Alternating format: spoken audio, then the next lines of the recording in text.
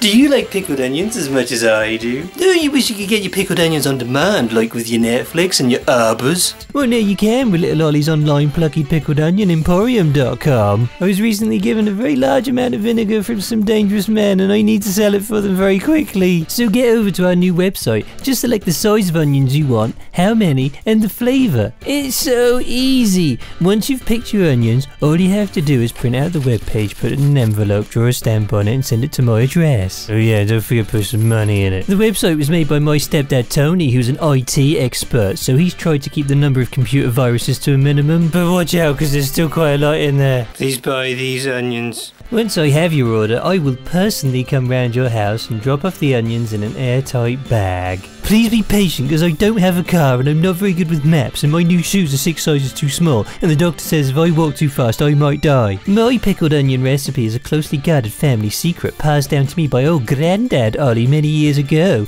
and our pickling facility has a special hygiene certificate that I made on the computer. Warning! Pickled onions are not safe for dogs, so if you own a dog, politely ask them not to eat them because it will make them very poorly or dead. No.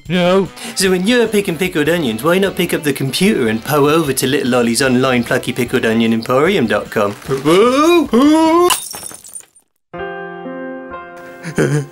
I'm sorry, Granddad, I didn't mean to break your only picture.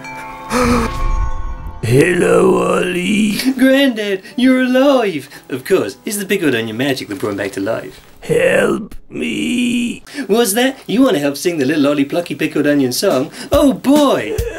If you're depressed and lonely, if you're sad and blue, just buy an Ollie pickled onion and you'll still feel the same. But I will keep my legs.